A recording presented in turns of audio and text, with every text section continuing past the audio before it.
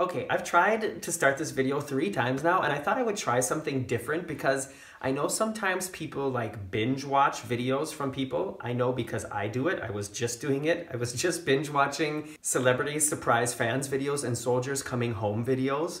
So if my eyes look kind of funny, it's because I've been crying for like an hour straight. But the point I'm trying to get at is that I usually start these videos with something like "Welcome back, travel fans," or "Welcome to the very unofficial travel guides." And I realize that if you're binge watching videos, that gets kind of annoying, like having to watch the same intro over and over and over. But I sat down here and I tried a couple different ways to start it, and they all felt weird. So welcome back, travel fans. I'm Morgan from the very unofficial travel guides. It's another story time, or, you know, maybe we should start calling it tangent time. I'm back here in front of the red sofa, and I'm excited to share with you another story from my travel adventures, and this time it's gonna be about airline food.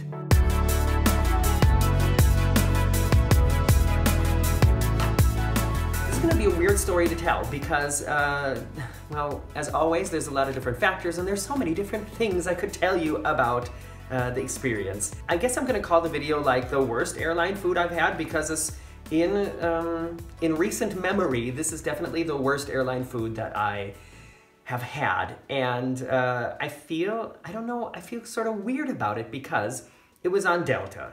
And I haven't had the best experiences with Delta. If you watch my first class fail video, that was Delta. Delta was also the airline, and maybe I should tell this sometime in a story time. Well, I don't know, there's not really a huge story around it, but Delta was also the airline where a guy next to me on the flight, while we were taking off, threw up, but he got it all into the air sickness bag, and the flight attendants on the flight wouldn't let him throw that away. For whatever reason, they made him keep that bag of puke with him the entire 10-hour flight over to Europe. And that is something I will never understand. He got up and tried to throw it away several times, and they ushered him back to his seat and made him keep it. And if you work in the airline industry and you have a reasonable explanation for that, please let me know because it's something I will never understand. All right, so those are some of the experiences I've had on Delta, and there came a time where I promised myself I would never fly with Delta again. But then thing is it's very enticing when it's the cheapest option, obviously. So recently, I took a couple flights with Delta, and I noticed like huge improvements in the service, improvements in the quality of the machines, improvements in the food, and especially the flight to the States on my most recent trip where I visited my parents in Oregon.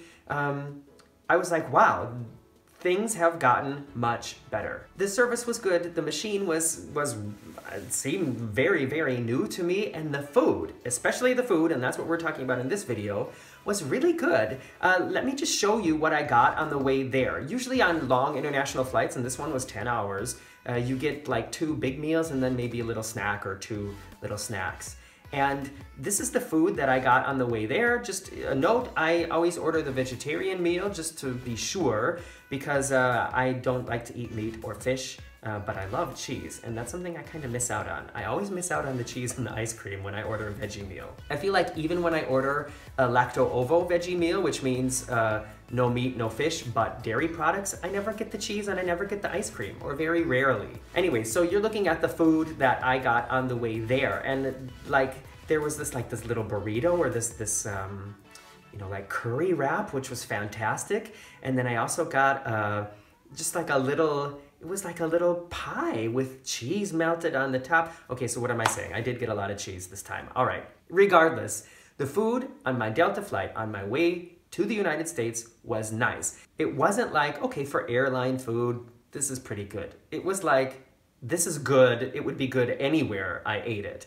And that pie and that wrap, like I would, you know, if I was in a food court someplace and those were offered someplace in the food court, I would go there and buy them. That's how good I thought it was. And that's rare for Delta. Like I said, I just haven't had really great experiences on Delta. So I think I even tweeted Delta to say, oh, you know, thanks for the great flight.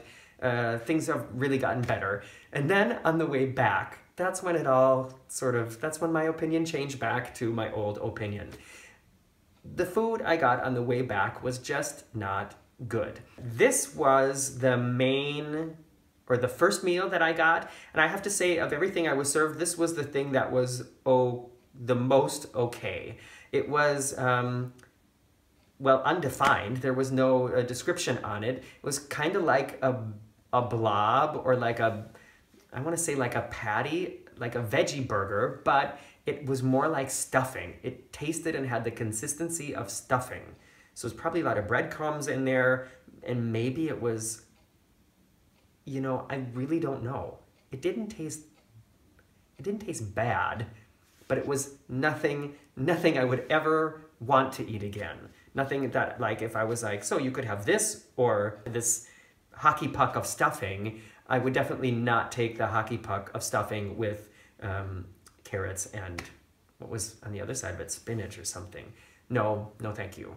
One bonus, however, and you know, I have to be fair, one bonus was with that meal, I got some ranch dressing, and we know what a topic that is for me. And for the snack, I'm pretty sure everybody else got ice cream, and I got an apple and a small roll, like a piece of bread with no butter or any sauce on it or anything, and then a slice of lettuce, a slice of tomato, and a slice of cucumber. That was my snack. Then it gets better, or worse, depending on how you want to define it. My lunch then, or actually no, it was breakfast. So my breakfast, I didn't pay attention to what everybody else was getting.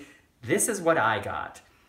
And check out the presentation. I mean, it's like an orange juice and a banana, and then this thing just plopped on top of it. And what was inside there? It was a big, I mean, it was like this big, but the bread, I mean, it was like dry bread with spinach, 2 thin slices of tomato on it, and then a tiny, like a little thing like this of tofu. That was the meal.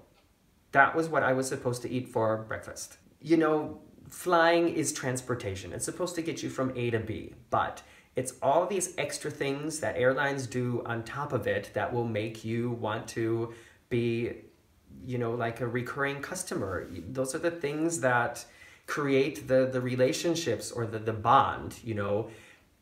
On my way to the States, I was like, yes, all right, I'm cool with Delta now, and I would actually, you know, look for a Delta flight now instead of avoid it. But on the way back, now it's the other way around again.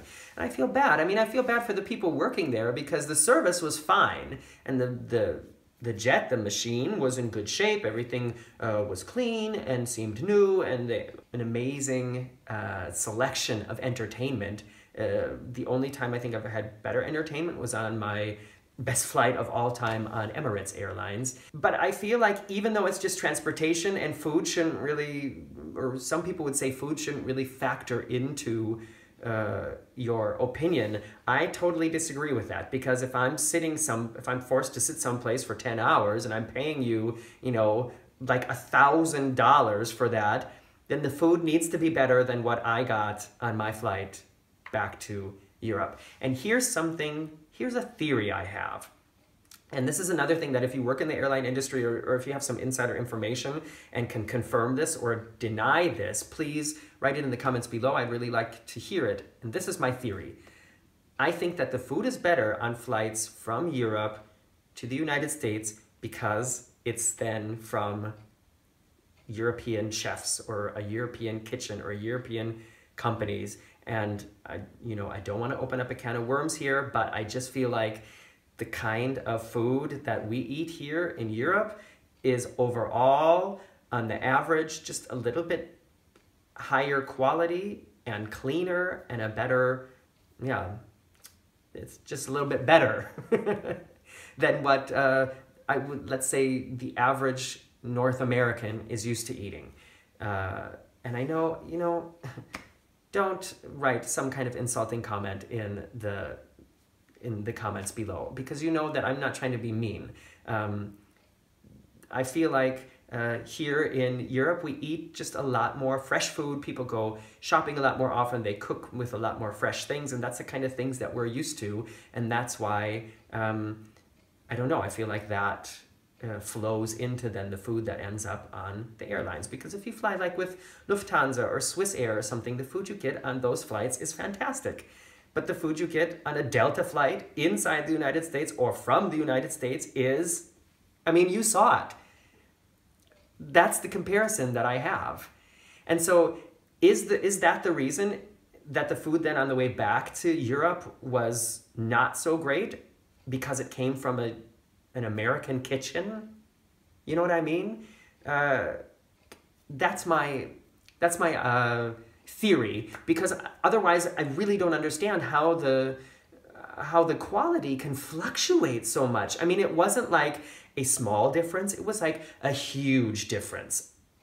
You saw the pictures. I'm not making it up. You know, it's not like an opinion. Well, I mean, it is an opinion, but it's based on facts. And the facts I have are the pictures that I just showed you. And I would assume that you would agree with me as well, right? Whew, okay, made it through. Only a few tangents. And yeah, you know, I do have another question for you. If you've made it this far, I'm not going to do a secret word, but I have another sort of thing that I want you to answer. And that is, if you are watching this video and it's not like the first video you watched when you started your computer or started YouTube, what was the video you watched just before this? Like, what were you doing? What were you sort of like, you know, diving through that led you then to this video? That's what I'd like to know, because I just find that process interesting, and maybe it will help me also reach some new audience.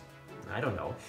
Thanks for watching. I'll be back next week here in front of the red sofa for another story time with tangents and unnecessary information, I guess you could say, and I would be really happy if you're here too. Also, I'm pretty much done with the videos from my recent Mediterranean cruise, so Disney fans, look forward to some more Disney vlogs coming up, because I didn't finish the vlogs from our last Disney trip at the beginning of this year. And if you're a cruise fan, please stick around and hang out with me, watch the videos, watch the Disney videos, because I think there's a lot of things that cruise fans will also like about visiting Disney World. And if you've never been there, or if you haven't been there recently, or if you haven't been there with me, then I think it makes sense to watch the videos, because then it might open up your eyes to a whole new world, and that would make me happy too. See you next week.